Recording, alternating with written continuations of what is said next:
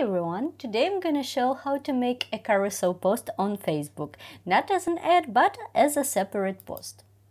You could usually do that from the Publishing Tools panel, but with recent updates it's not longer available. Say if you add several photos, it's not gonna be the same carousel format. And in this video, I'll show you two different ways you can overcome this issue.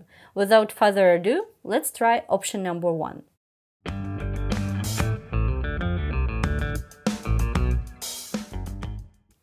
To retrieve the old post creation tool, you can follow this link. I also attach it below. And boom, here we find all formats we used before.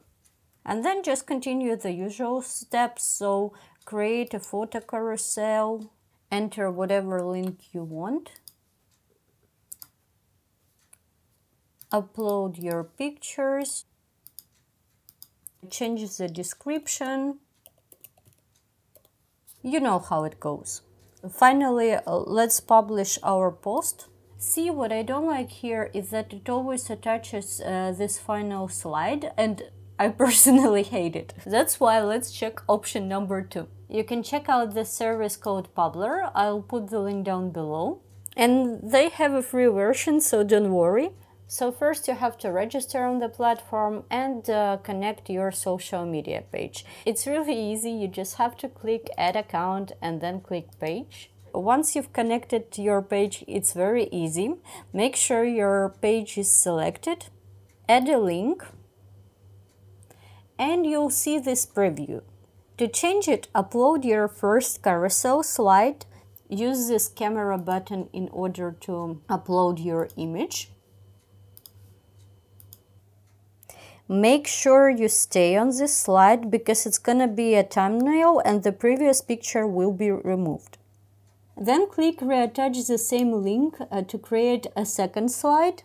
If you don't want your second slide to have the same link, don't worry, just pick attach another link. And we upload the second picture. Finally, let's create a third slide. Click reattach the same link, upload the third photo. And pretty much our carousel is ready. Keep in mind that all fields are editable. So say if you want to change the title and the description for one of your slides, you can do that.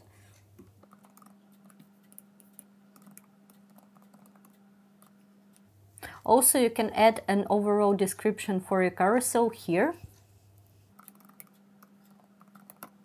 And if you want to change the order of the pictures, you can also do that. Let's see the preview. It looks pretty decent. And then just click post and it will appear on your feed.